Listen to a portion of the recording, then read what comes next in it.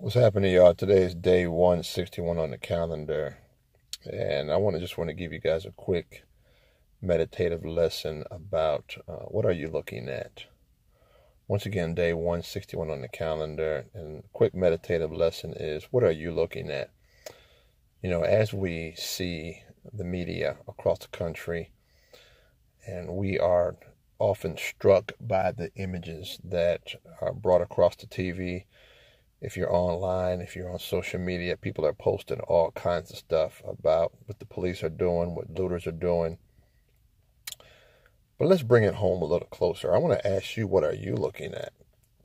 And today's meditative lesson comes from the 101st Psalm, verse 3. It says, I will refuse to look at anything vile and vulgar. I hate all who deal crookedly. I will have nothing to do with them. And we could go on, but I just want to use verse 3 as a meditative point tonight. Very quickly, this is possibly the hardest thing for believers and new believers to consistently walk out. Why? Because the eye gate and the ear gate are number 1 and 2, depending on what kind of lifestyle you live. That's what the enemy brings to you. He presents things to you so you can leave the path of righteousness.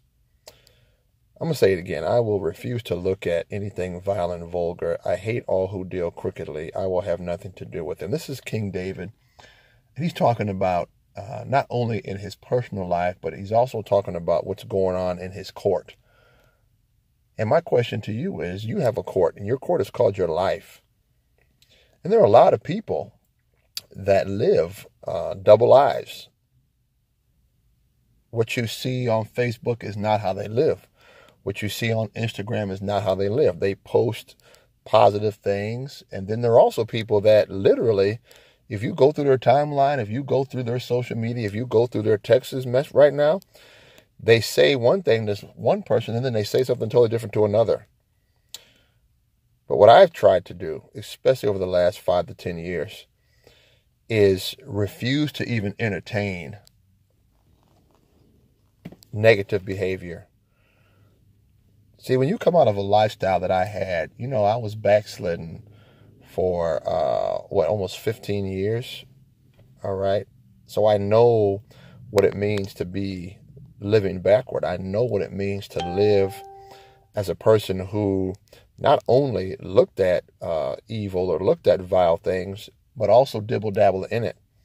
And so it's very easy, once you commit your life to God, once you repent and turn back to God, it's very easy to discern. It's very easy to distinguish between somebody who is real and somebody who is, quote-unquote, faking the funk. And it starts out with refusing to look at anything vile and vulgar. It starts out refusing to look at things that you know will cause you to come out of character. And a lot of people, once they figure out that they can't get you to come out of character, then they double down and they start going after your character. They start going after your integrity. And what you have to do is remind yourself is, listen, I refuse to look at that. Yes, you can present it to me, but I don't have to dwell on it. Yes, a good example is, somebody, sends you something or somebody says something about you. You don't have to constantly look at it. Yes, they sent it. Yes, they said it, and move forward. And this happens a lot in ministry for people who are committed their lives to Christ.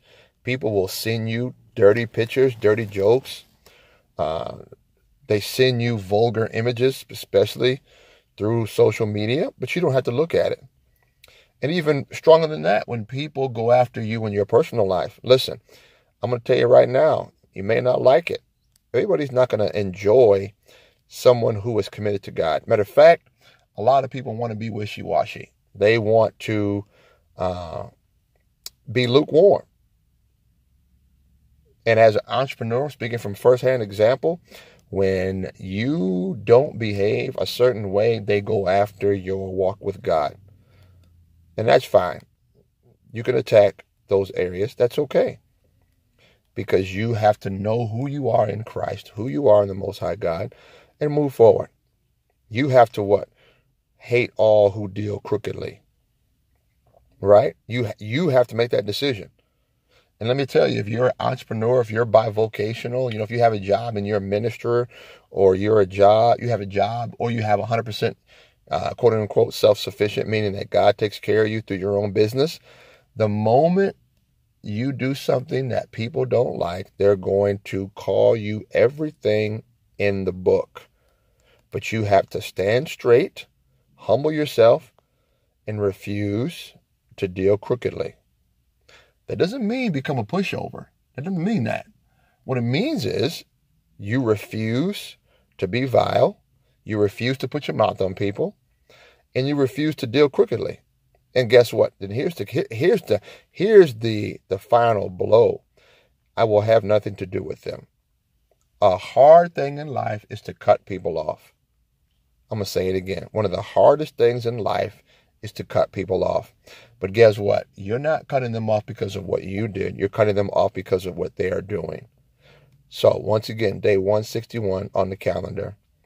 I will refuse to look at anything vile and vulgar. I hate all who deal crookedly. I will have nothing to do with them. You make sure you stay right. If you are wrong, ask for forgiveness, move forward.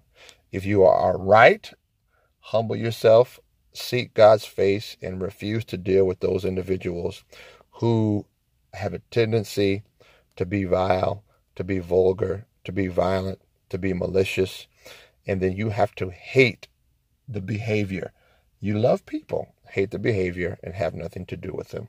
Day 161, what are you looking at? God bless you. Peace.